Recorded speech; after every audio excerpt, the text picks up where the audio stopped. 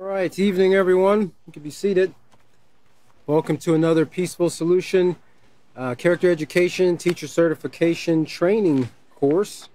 We are continuing in the self-control unit this evening as we move forward, and we're getting closer to the end of this book here. We are in lesson 6, or chapter 6 that is. So we have one more chapter to go after this, but as I've always been brought out before, everything is building one block, one stone, one building block from one to another in the building of a positive character. Now, this unit that we're in right now and dealing with self-control, like it's been mentioned by, if I'm not mistaken, it's been mentioned by pretty much every teacher, how important this unit is and being a foundation to tie together all the other character traits, all the other units that we have covered and are going to cover, because without it, right, without self-control, you're pretty much kind of useless. It's kind of like having a powerful vehicle or a powerful car and no way to steer it, no way to apply the brakes, no way to give it gas to make it go faster, right? That's kind of what self-control is to us. It gives us the ability to turn it on, turn things off, to turn them in a certain direction, right or left, forward or reverse, to make them go and to make them stop. That is our thoughts and our actions we're referring to. And so when we think about this, think about the importance of us as teachers and as we train our students, getting our students to understand that it's very, very important for each person to continuously look at themselves, right? Continuously examine themselves, continuously kind of compare themselves to the standard that they're learning in the Peaceful Solution, to find out if they're living up to that standard, or if they're falling short a little bit, and if they need to make some adjustments in their life, okay? And it's very important that we, in the Peaceful Solution, you'll notice this throughout all the lessons. The very first lesson usually, and the second lesson kind of gets into the individual, right? What does it mean for you to have a positive character? What does it mean for acceptance, and you to understand what acceptance is in your life? And self-control is one of those things as well. Well, I'm going to look back here to page, Lesson Plan 6, page A, and we're going to look back here, and I just want to read this again for myself. This is something that I recommend that as teachers you do for every lesson, right? Not that you necessarily have to go back and reread the purpose and objective before every class, but it's handy to keep this information fresh in your mind, to keep it kind of setting up in the forefront of your mind, because it tells you what you're wanting to accomplish with the lesson. By the time you get to the end of this lesson, this is what you're wanting to accomplish. So, even as a teacher, we might have to kind of go back if we question our students and the responses we get. We might have to go back and see to it that we need to rehash certain things. So on Lesson Plan 6, page A, it says students will learn how an individual's choice in practicing self-control affects society. All right, so how an individual's choice in practicing self-control affects society. Also, students will learn that an individual's lack of self-control has consequences for society. So now we're giving them both sides of the coin, so to speak, right? We're giving them the positive and the negative effects that can come from either practicing or not practicing self-control. All right, and so Chris and William kind of went back through some of these earlier chapters here, or earlier pages. We're not going to be covering that. We're going to be moving forward here to William left off on page 157, and he was talking about the effects of stealing. That's kind of where he left off, and that's where we're going to be picking up on page 158 when we calculate the cost. The effects of stealing. I mentioned it before in my past that I've had an incident of stealing. How many of you have ever experienced or suffered or been the victim of theft? All right, so most of you have.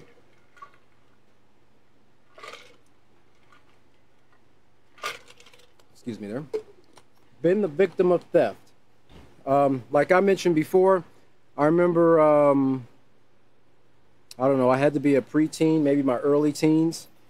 I remember I rode my bike to the store, and I came back out, and my bike was gone. You know, my bike was gone, and I remember thinking, you know, the feeling that I had, it was pretty overwhelming at the time. Just give me a second here.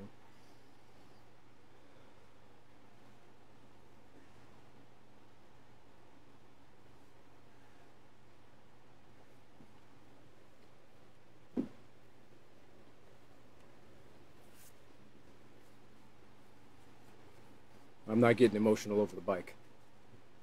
But I remember feeling pretty overwhelmed. Feelings of violation, distrust, sadness, you know, anger, a little anger. All these things were going through my mind at the time.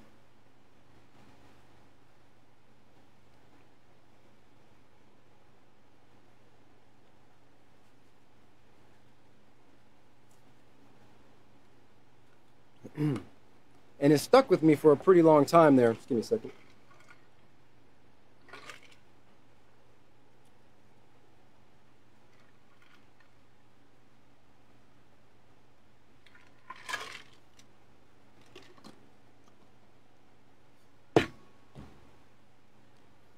It stuck with me for a pretty long time there. And that was just one occurrence. I know people who live in neighborhoods that these things occur on a regular basis. You can just give me 1 second. I'll be right back.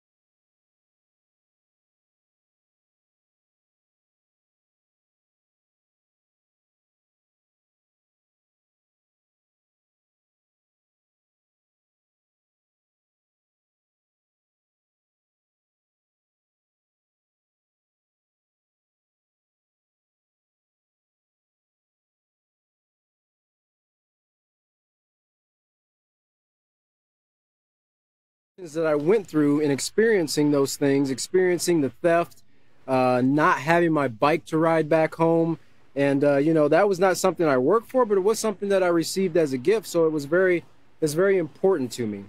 And so on page 157 here, the last part here, the effects of stealing, I just want to rehash what William covered in the previous class.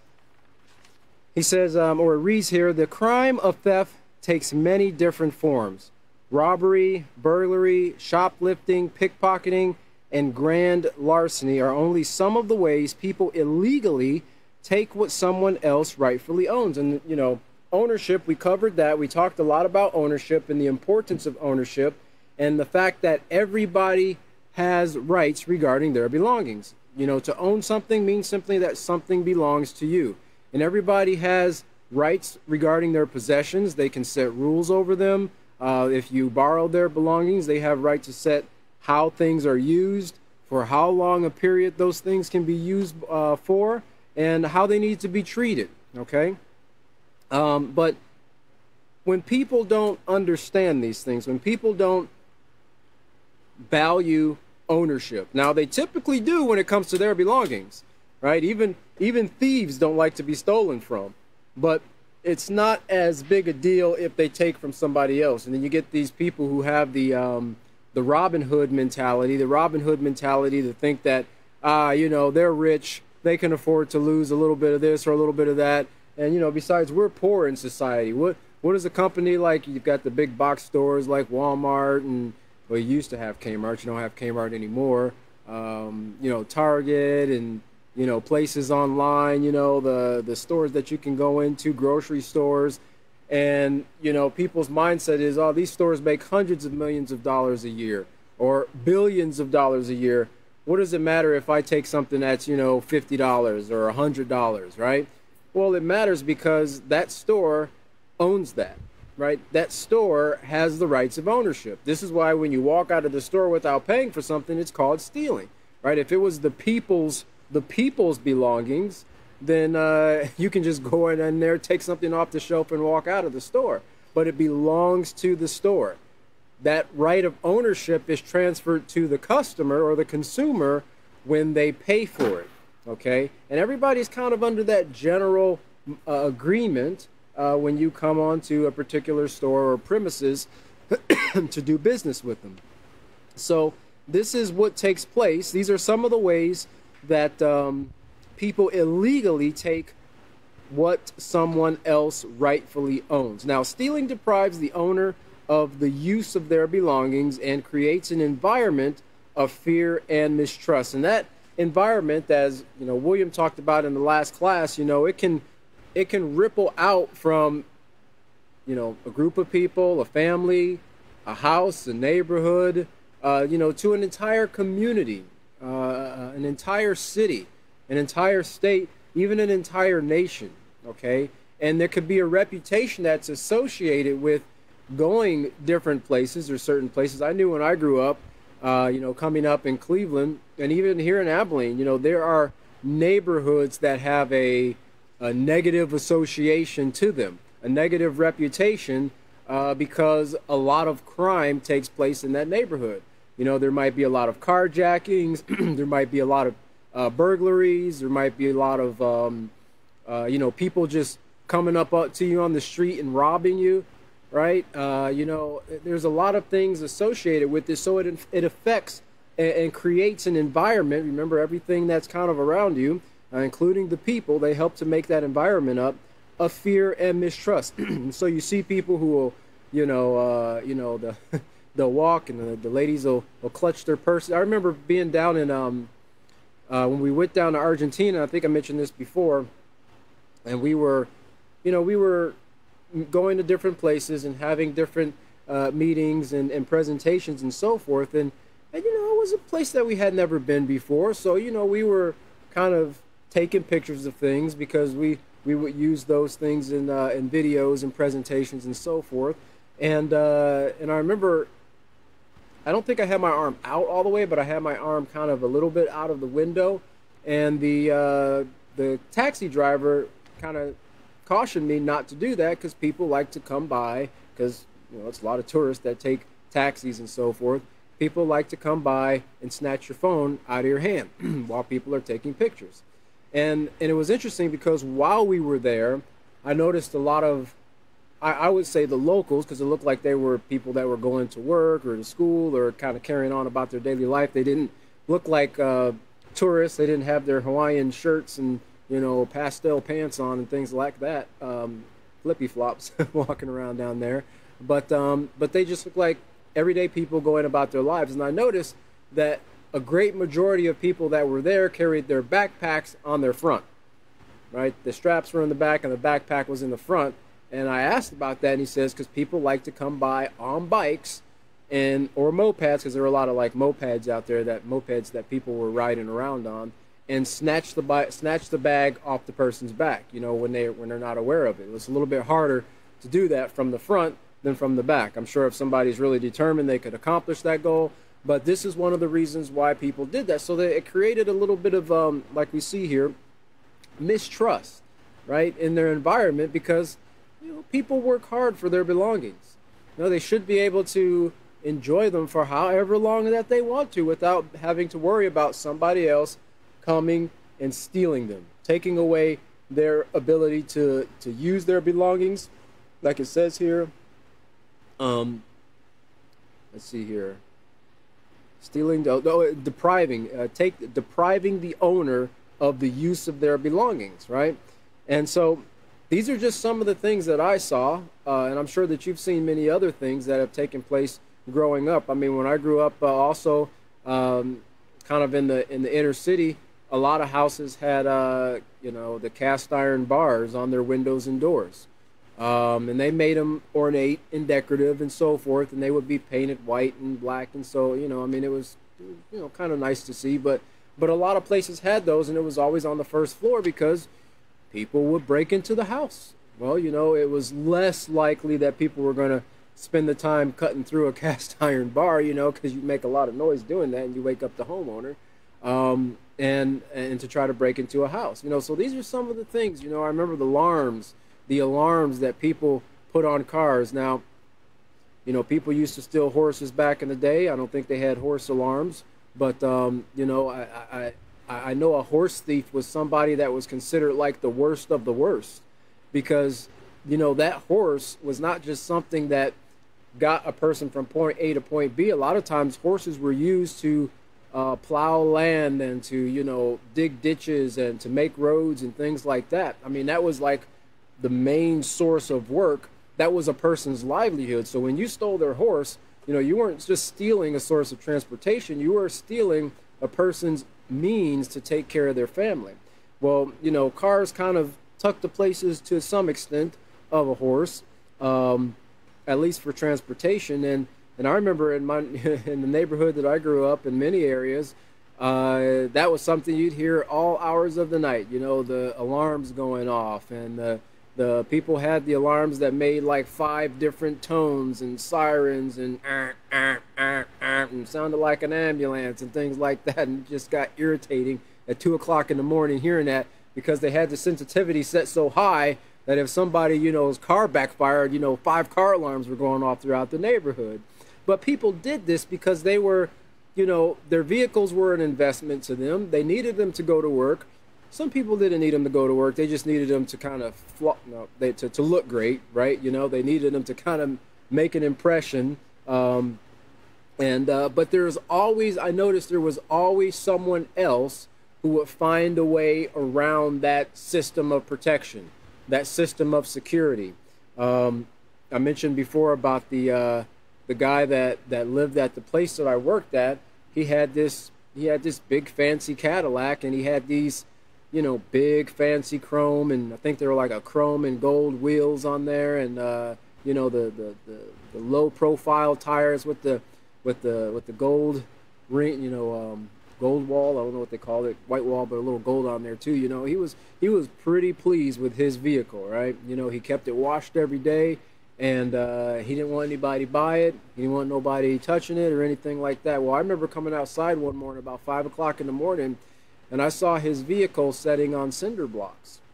Now, he had all the fancy alarms and, you know, sensitivity things and wheel locks. He had lug nut locks on his lugs and everything, and they had that vehicle perfectly balanced in the center of the vehicle where it would not tilt forward or backwards and set off the alarm. You know, so it's like a lot of these things are done so that you can have your protections or somewhat preserve your possessions, but that doesn't make the thief follow the rules, right? The only way you can get the thief to follow the rules is to educate them, and of course they to some degree have to want to be educated, but to educate them so they can see how their activities bring harm not only to the person they're stealing from, but also to themselves. And so, but like we say, you know, this creates an environment of fear and mistrust. In addition to this, notice here, force and violence are often used against the victims, leaving them physically hurt, mentally scarred, and fearful for life. Victims also have been killed during the act of stealing because they attempted to protect themselves or their belongings. And that, you know, that's a sad fact in life, because many people have lost their lives as a result of trying to protect themselves or their belongings, or even you know, a loved one who someone's trying to kidnap or take from them, and they end up, you know, dragging them down the road or something like that, because people don't respect these rights of ownership. It appears that people will steal anything: pets, bicycles, clothes, cars, lawn ornaments, money, and yes, even other people, as in the case of kidnapping.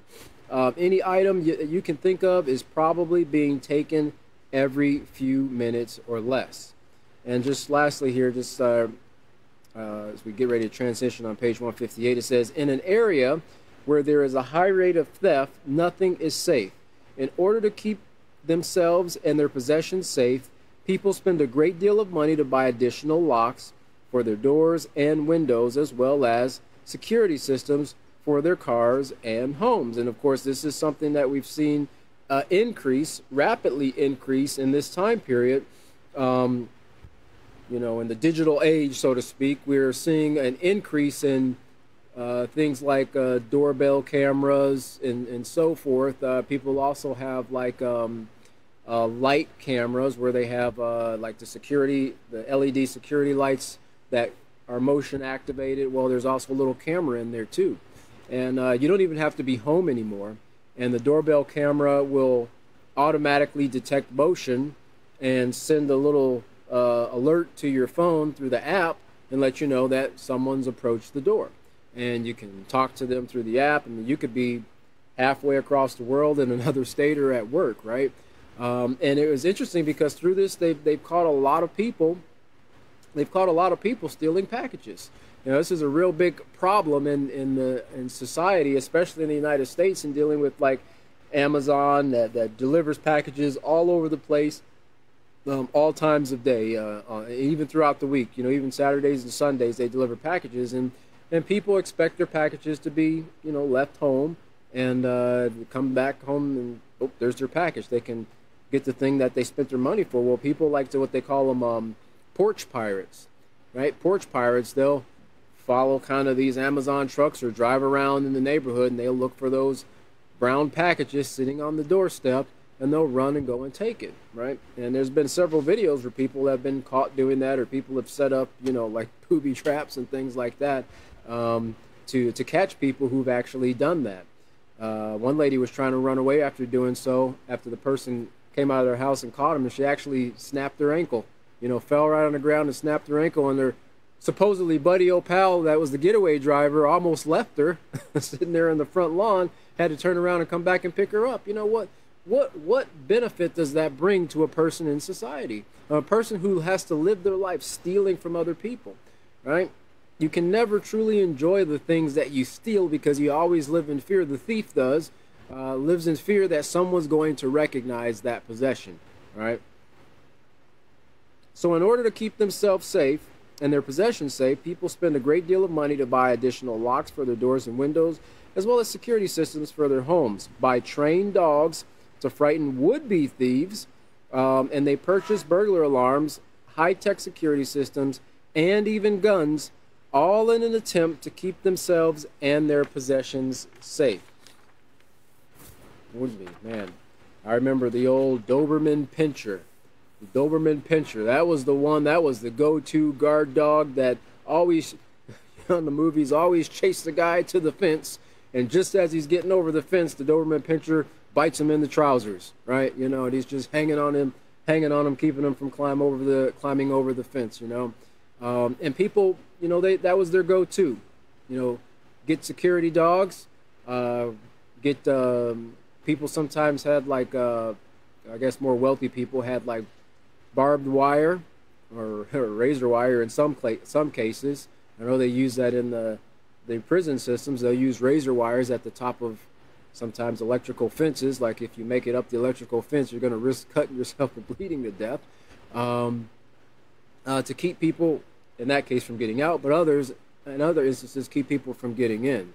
And so there's a lot of money spent yearly on these types of things. I don't think so much on Doberman Pinschers anymore. But all in an attempt to protect your belongings and to kind of provide a little sense in the person's mind of security, right? When they go to bed at night, they let the dogs out. At the very least, if the dog doesn't catch the person, at least they can alert the homeowner by barking and so forth, all right? So we're going to go to page 158 here, and just to kind of keep us all in the same scheme of things here, procedure number 3, which is where this page would fall into. We'll reread that. It says, explain to students that a lack of self-control and stealing has far-reaching negative consequences on the individual and society. Have students turn to page 156 and read the section entitled, "A Lack of Self-Control Affects Our Society." And have students turn to page 159, which is going to be coming up here soon, and read the personal account of one woman's experience with the crime of theft, and then discuss the questions. Allow students to complete the exercise on the bottom of page 160, and ask volunteers to share what they wrote with the class. So we're going to go over to page 158 here, 158, and we're going to look at calculate the cost of theft. All right, calculate the cost of theft. Now remember, when this was written, this was in the year 2000, when these articles were being put in these books in the Peaceful Solution here. So this was data that was gathered from previous months and years. Well, here we are 22 years later, right? Technology has increased. The amount of security systems and anti-theft systems on vehicles have increased. But you know what? It was funny because I was just reading the latest statistic from 2020, which actually showed that certain crimes of theft increased during the year of 2020. Not decreased, but increased. And this is despite the ongoing spending of security systems that people are just dumping billions and billions of dollars into manufacturers' hands to buy protection, so to speak. It says here, during the year 2000, in the United States alone, the following number of arrests were made for the crime of theft. And note the numbers are an approximate. The numbers are approximate. These numbers of theft are just approximate numbers. Larceny, which here is theft, and we'll go into some of the definitions on these here. 7 million. Now these are arrests. 7 million arrests. Burglary, 2.1 million. Cars stolen, 1.2 million. Robbery, 500,000. And it says an intruder enters a home every 15 seconds. So in 1 minute, you're going to have 4 homes entered into. Just 1 minute, 4 homes. Now you've got every 15 seconds, right? 24 hours in the day. Do the math. I didn't. But it's a lot of people. It's a lot of people's houses that are being broken into. 60% of residential burglaries occur during daylight hours. Why is that? Most of the time, people aren't home. You think the thief will come out at night, to be less detectable, but really, people aren't home. Mother and dad, they work their jobs. The children are out at school. The puffies at boarding camp. Because they don't want to leave him at home by himself. And people are very creative. They'll put on cable installer uniforms or plumber uniforms, or I've even seen them pull up in, not personally, but accounts of it. People pull up in locksmith trucks, right? With the big locksmith sign on the side of their truck, and break in the house and then go and do what they need to do, and then leave the house, lock the door, and head on out to the next job, right? There's nobody home. So, but 60% of these burglaries occur during daylight hours. I know they always said, the best place to hide something is in plain sight. People are expecting those things to occur at night, but kind of neglect the fact that they'll occur during the daytime as well. 63% of all burglaries involve forcible entry, right? They don't have a key. The door wasn't left open. If someone accidentally leaves the door open, no, it's forcible entry. Bypassing the lock or security system, whatever the case might be. Breaking a window. And it says from 1990 to 2000, consumers spent more than $42.8 billion on home security. That was from 1990 to 2000. So just a time span of 10 years. And we're going to see here a little bit what people are spending nowadays on home security. Obviously, it's a lot more. But I just wanted to read a couple of definitions here, because I personally had to kind of get a clear understanding on, some of these things like larceny. We've heard of the statement grand larceny, burglary, and so forth. And I just wanted an understanding for myself. And this is something that, as a teacher, you want to make sure that your students understand these things as well, so that they can, recognize the different types of crimes, not so that they can try to do one over the other so they'll get a lighter sentence, but so that they can just be informed. They could be educated about it. Larceny, it says in Texas, under Texas Penal Code, a person commits larceny when they take property from another, both tangible. Now, tangible is a thing that is perceptible by touch, right? This desk is tangible. Your books that you have in your hand, they're tangible. Your car outside or whatever, your bike, those are tangible items, okay? And intangible. So we're talking about larceny here. When a person takes property from another that is both tangible and intangible. Intangible is just opposite there. Unable to be touched or grasped. Not having a physical presence, right? So some, people can take, I don't know if you've heard of intellectual property, right? They can actually steal a person's idea. They can steal certain information, even on a computer. You can't really hold computer information in your hand. It's just a series of ones and zeros. But people can actually go and physically download information off the computer, or even, remotely do it through the internet or the intranet, in an office, and take things off of a person's computer or phone or whatever the case might be. So intangible, which is something that is not having a physical presence, and it also is with the intent to deprive the owner of the property. With the intent of depriving the owner of the property. So again, this goes right back to what we said there, depriving the person of the use of their belongings. And this is something like William covered last time. It does not necessarily just have to be a physical thing. It could be something that's not physical as well. Well, even under the Texas Penal Code, that is classified as larceny, right? That's classified as a form of theft, and there is a judgment associated with it. It says theft or larceny involves taking property without the use of force and without breaking into a structure to do so. So the use of force or breaking into a structure, those fall into other categories. Robbery involves taking property from a person through force or the threat of force. Okay, and that's what we read here. 500,000 arrests between or in the year 2000 were made for robbery. Okay, somebody forced a person or threatened force in order to get somebody to give them what they had, or to take something that somebody had. This can be not always striking a person. It could be, like we say here, the threat of force. Telling a person what they're going to do. If you don't give me this, I'm going to do this to you, or I'm going to do this to your family. I know where you live, and so forth. Those are robbing by violence, aggravated robbery, and so forth.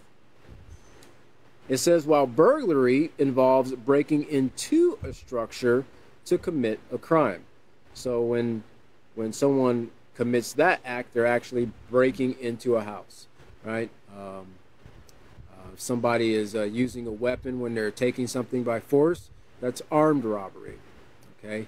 And so these are some of the definitions that's it's great to have a general idea of them, right, as we go through these lessons, and to kind of place this into your students' minds so they can know the difference between the two.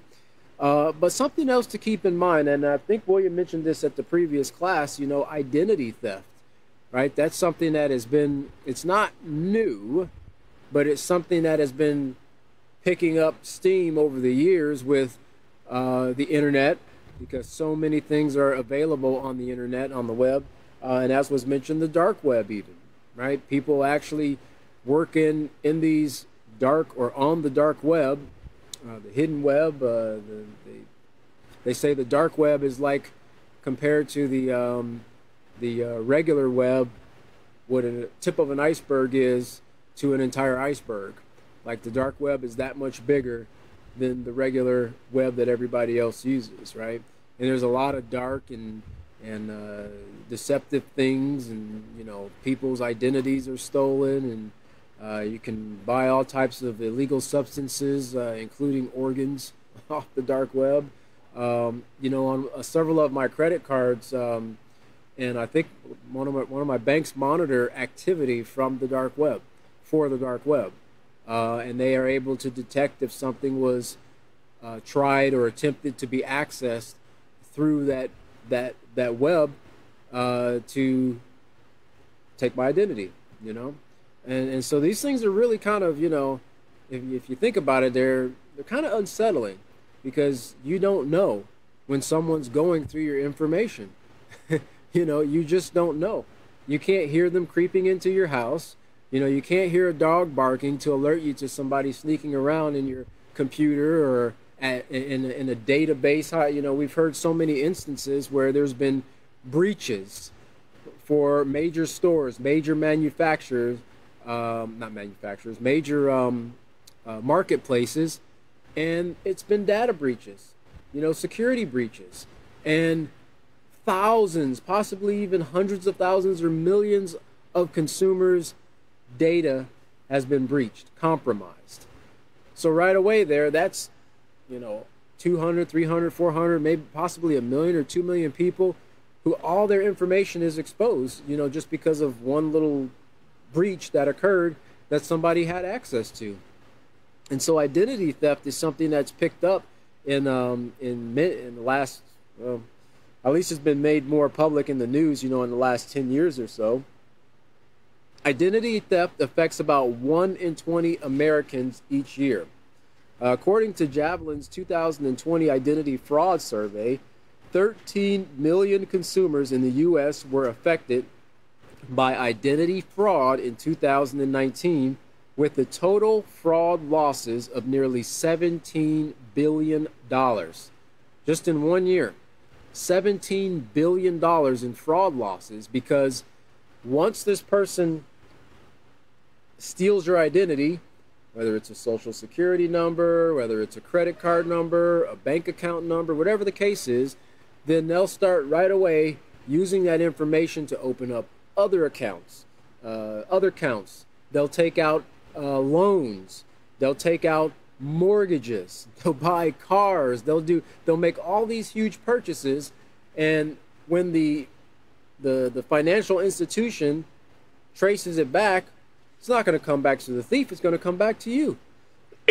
And most of the time, people find these things out when they go to do something like make a pretty big purchase. They go to purchase a house and to get a mortgage, and then it's, hey, you've got these marks on your credit report. Well, what are you talking about? Well, I see a Ferrari here. I see 4 vacations to Cancun, or wherever these places might be. There's loans that are open in your account that are in default. I've never done any of those things. Well, it's on your credit. We're not going to be able to get you into this house here, And that's when people find out those things. And so now they've got to work.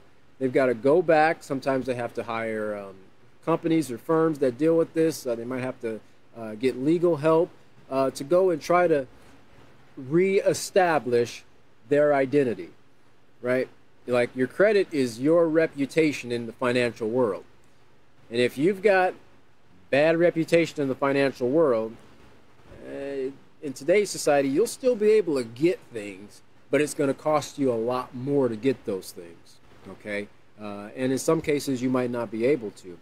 But just in 2019, it was totaled fraud losses of nearly $17 billion. But preliminary data shows 2020 may have seen an alarming rise in identity theft. Now, this even despite the fact that there's been even more advertisements, more consumers are getting identity theft protection. A lot of credit card companies are offering identity theft protection. Banks are offering identity theft protection, and so forth. And a lot of people are kind of jumping on this because they see how real it is. They've personally been affected by it, or they know people who have been affected by identity theft. So they're trying to mitigate that as much as possible, but we're seeing things on the rise, right? These protections, like the Doberman Pinscher, the alarm system, the car alarm, the wires on your fencing and so forth, it's not stopping dishonest people from being dishonest. And this is why education is so important, because those thieves, right, they were once children at one point too. And whatever influence came into their mind, whether it was something that they experienced, whether it's something that they saw somebody else doing, right, or it was taught to them, even sometimes by parents, hey, you just got to take what you need. You got to take what you want. If you want it, go get it, right? If they wanted it so bad, they wouldn't have just left it out there. Who leaves their car unlocked in their own personal driveway or in their own garage? If they wanted it that bad, they should have locked it up. Now, that's the mentality of some people.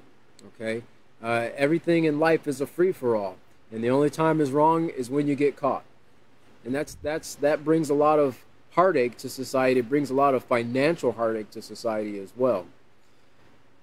Someone becomes the victim, there's another statistic here, of identity fraud every 14 seconds.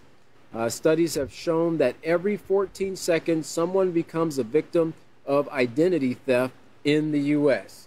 Now think about that, because that's someone sneaking in to your cyber house, so to speak, and stealing your identity, or starting the process of stealing your identity. Now, if you're having a really bad day, in one of those 15 seconds, somebody will be breaking into your personal house, your physical house, your tangible house, to steal something out of there, and you get hit with a double whammy.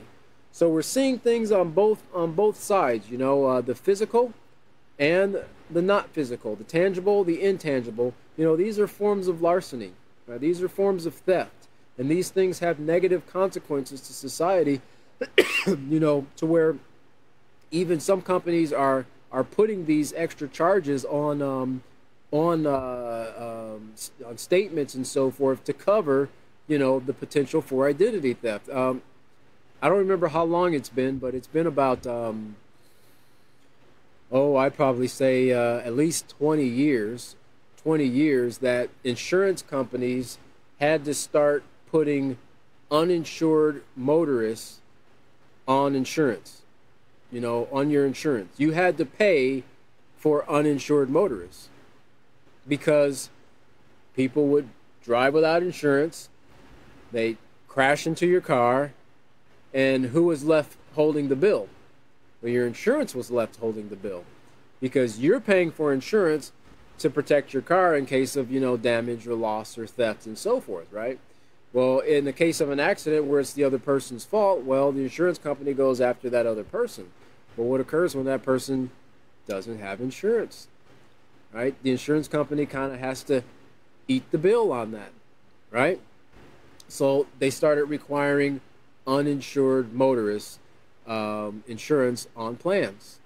And so even as consumers, we're doing our part to make sure that we're all insured up, make sure that we have all the necessary coverage to protect ourselves, and heavens forbid, we hit somebody else and damage their property, we're covered to, get our vehicle fixed and to see to it that they're taken care of as well. But now we have to pay for the person who's irresponsible, right? We have to pay for the person who does not follow the rules, okay? And this covers, almost every aspect of society. I mean, look at grocery stores, look at all the stores that we go into. We have to pay because of loss, because of theft. That comes out of our pockets. Think how much cheaper the things that we buy that we actually need. And a lot of people in society right now, they're not going out and buying a lot of the wants. William mentioned, what a lot of people, especially a lot of teenagers, what they think that they have to have, but what it is really wants. A lot of people, they live check to check. So, they're mindful of that, and they manage their money very carefully, and they just get the things that they need. But because of certain other things, because of theft, which is continuously taking place, in fact, employee theft in many of the stores outpaces consumer theft. The employees are taking more than the consumers. And so the person who's working hard, you know, and using their money. They're not stealing. You know, they get their paycheck, they take care of their responsibilities, and now they have to go buy food and things like that for themselves and their family. They have to pay more. You see, so our dollar would be able to stretch a lot further if society practiced self-control in regards to honesty, in regards to respecting the rights of ownership. Let's see here. In light of the sharp rise in attacks we've seen in recent years, more and more people are calling for online data to be better protected. Well, the only problem with that is the more protections that are put in place, the more people are going to work hard to break around those protections, right? It's kind of like, you know, people get shot with guns, so let's put in gun control laws into effect. Well, that's not going to stop the person who does not respect life from doing harm to another person. You know, having more things to protect one's data is not going to stop the person from trying to breach and take your identity, or break into your house, or break into your car, steal your radio, and things like that.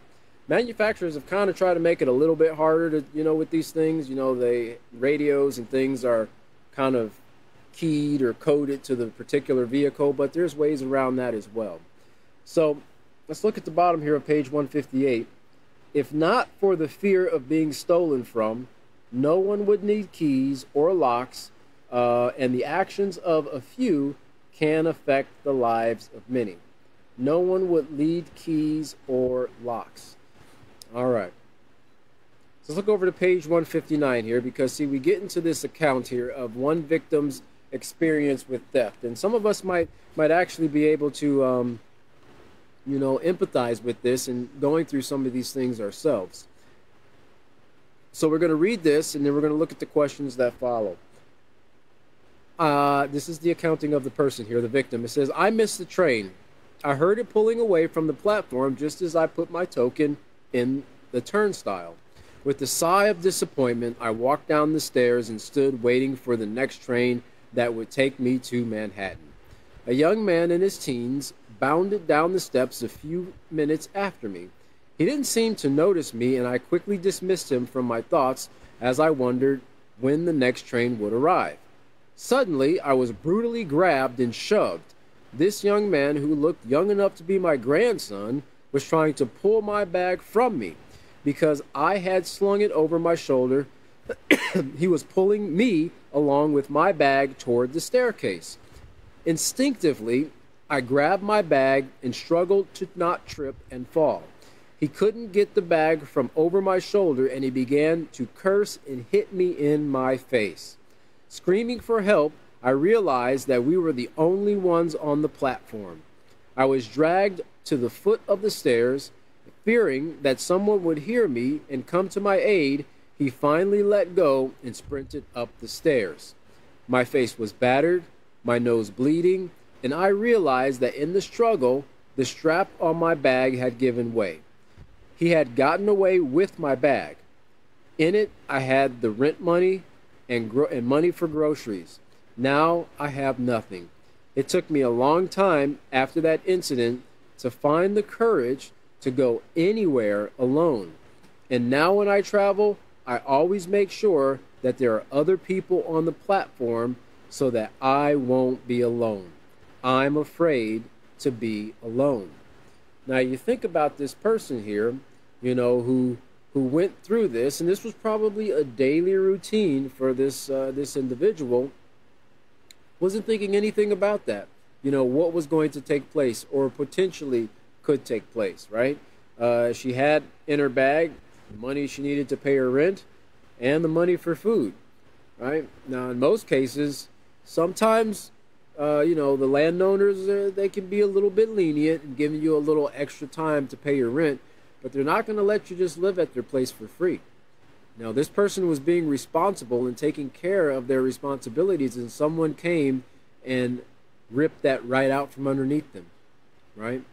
Now, she's gonna have to work to accumulate more money, but now she's that much farther behind because what she relied on to take care of her daily needs there's been a big gap in that.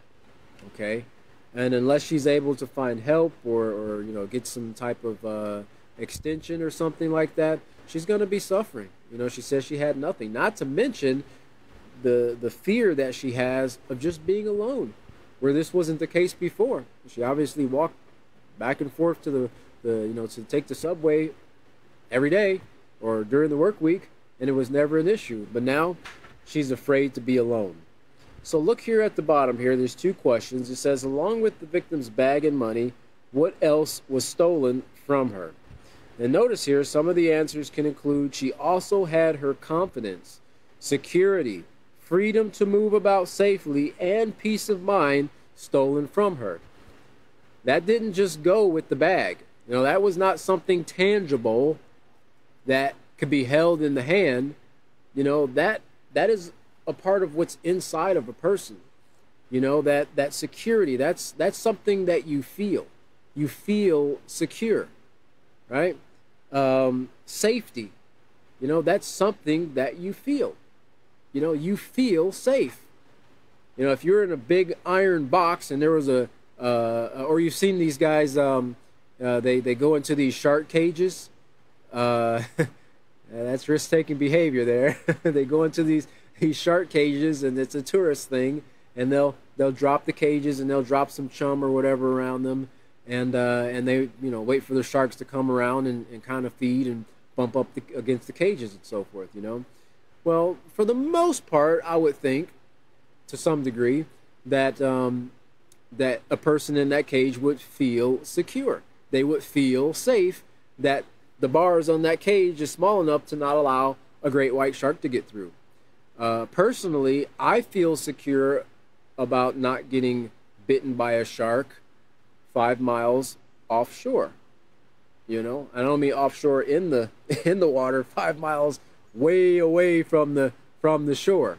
You know, despite popular belief from the 70s, there are no such things as land sharks. Okay, loan sharks there are, but not land sharks. So we see here, you know, this lady, she had physical things taken away, tangible things taken away from her, things that she actually needed to take care of her responsibilities and take care of her rent and her food, but also intangible things taken away from her. The feeling of security, freedom, safety.